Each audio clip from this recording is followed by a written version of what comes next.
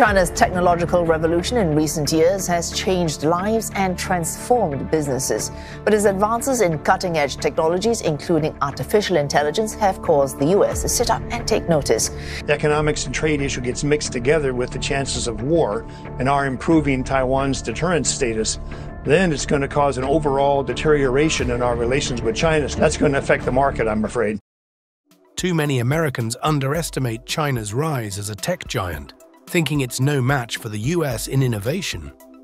The reality, China is not only catching up, but in some areas, it's taking the lead, especially in military tech. Many believe that simply stopping the CCP from pilfering American tech is enough. Spoiler alert, it's not. The US is already lagging in crucial technologies and could fall behind even further. This complacency threatens America's prosperity and security now and in the future. Is it time for America to wake up and fully commit to winning the tech race? Let's dive in and find out. In today's world, where global power is tightly tied to tech innovation, the US has always been ahead of the game. From the fastest supercomputers to the most advanced jet fighters and cutting-edge robots, American companies have led the charge. However, China's booming economy, now the second largest globally, and its massive government investments in technology are rapidly closing that gap. Reflecting on the JFK's inaugural address, he once said, "In the long history of the world, only a few generations have been granted the role of defending freedom in its hour of maximum danger." That sentiment feels even more urgent today. We are that generation. The challenge we face from the People's Republic of China, led by the Chinese Communist Party, is greater than the one JFK's America faced with the Soviet Union.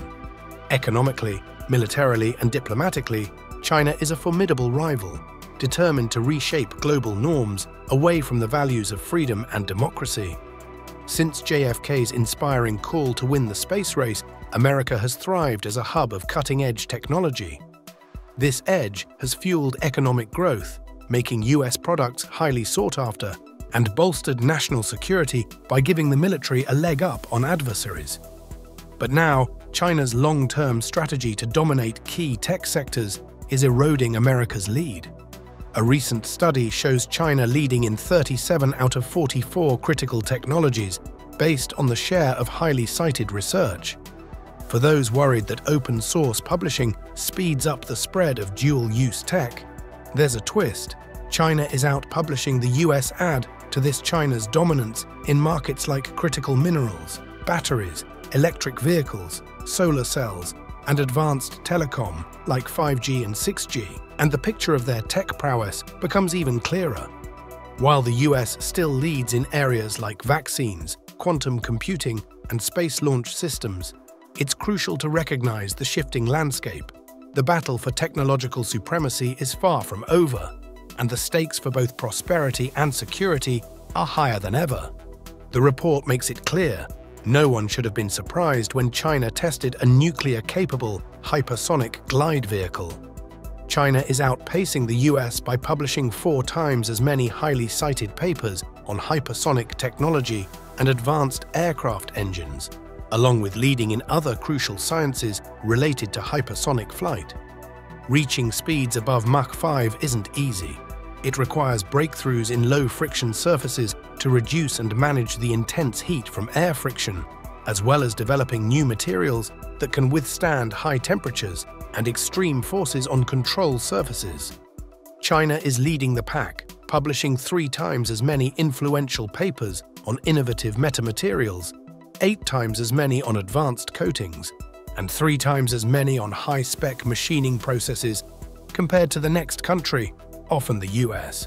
Furthermore, China's manufacturing capabilities, nearly double those of the US in these areas, give the PRC a significant edge in the race for hypersonic dominance. Moreover, the CCP's secretive nature is evident in its research priorities. Their leadership in photonic sensors, quantum communications, advanced optical communications, and post-quantum cryptography could allow them to secure their communications against Western interception and potentially compromise Western classified communications. On the flip side, the US excels in high-performance computing integrated circuit design and fabrication, and natural language processing. However, it falls behind China in areas like machine learning, advanced analytics, and protective cybersecurity technologies. The study also highlights that while the US is ahead in small satellite research and space launches, it lags behind China in drones, autonomous systems, and advanced robotics. Lastly, although the US leads in quantum computing research, it trails China in post-quantum cryptography, quantum communications, and quantum sensors.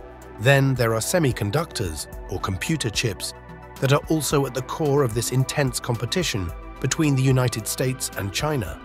These tiny components are crucial to the modern economy, embedded in everything from washing machines to missile guidance systems.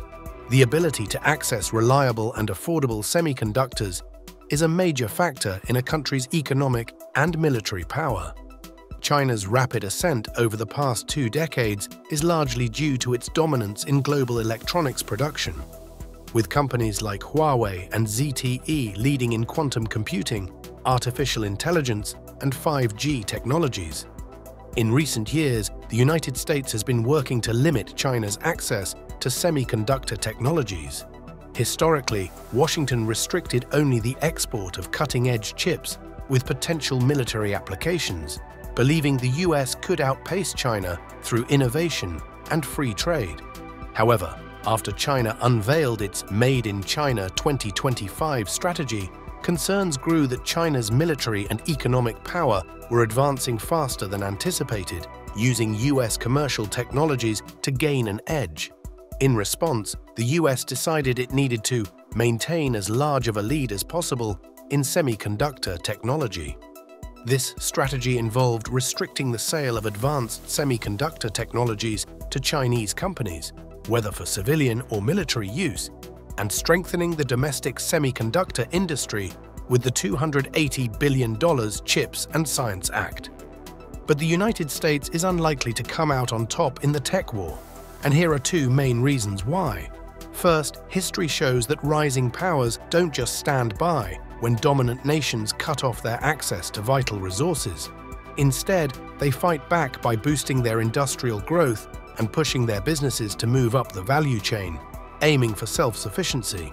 Chinese President Xi Jinping has emphasized the need for self-reliance in science and technology, calling innovation in core technologies crucial for surviving intense international competition.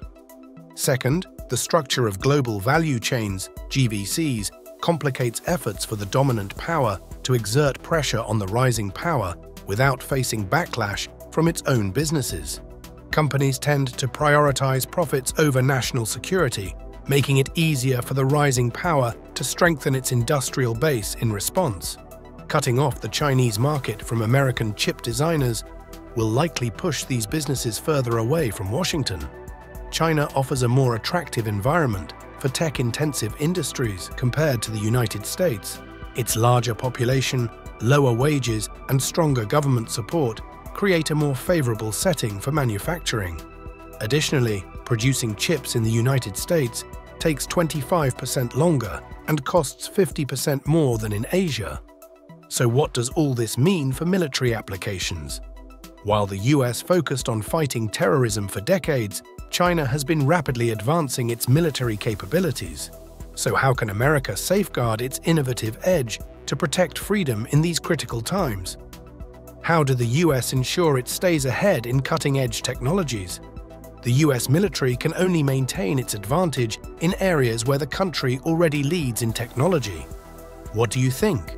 Share your thoughts in the comments below. If you enjoyed this video, give it a thumbs up. And don't forget to subscribe and hit the bell icon for daily updates on our latest content. Thanks for watching.